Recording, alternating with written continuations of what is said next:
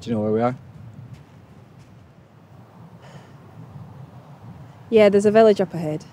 Well, that's great, but it doesn't really help us.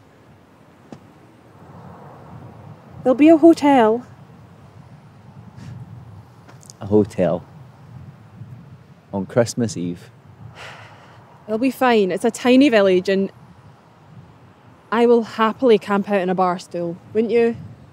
Better to be warm and sleep deprived than cold and dead. But what if I stop?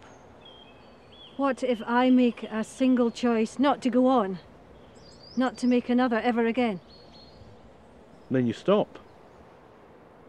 And stop you will. You can go on down this road. Or stop. And hope that another will befriend you. What is this? What the hell am I doing here? You're here to make a choice. Just like everyone else.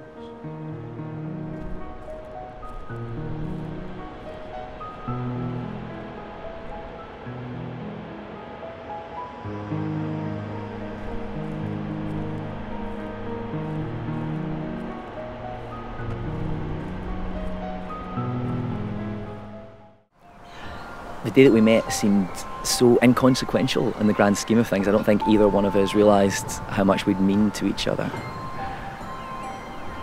It was the most natural feeling in the world. They say that there's someone for everyone and they come into your life at some point and you don't always know right away. Sometimes they're there before you know that they're there. My friends and family said that we couldn't be together. It's like when you're a teenager and you bring home the rebellious girl with the green hair and the tattoos and you see the horrified looks of your family. It's like that, in a way.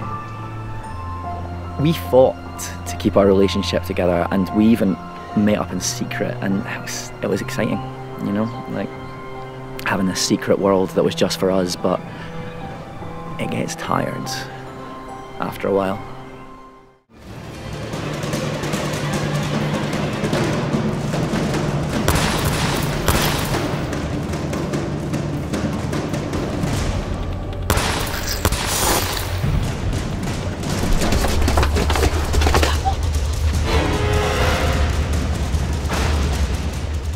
Keep moving! Go, go!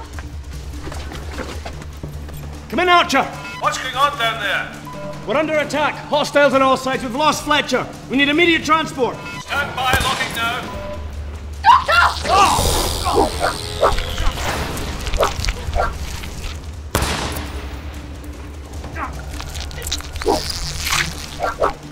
Stay up! We've got lots on you, but if we energise whilst you're below ground, you'll spread all over the ship. Do it! Ready?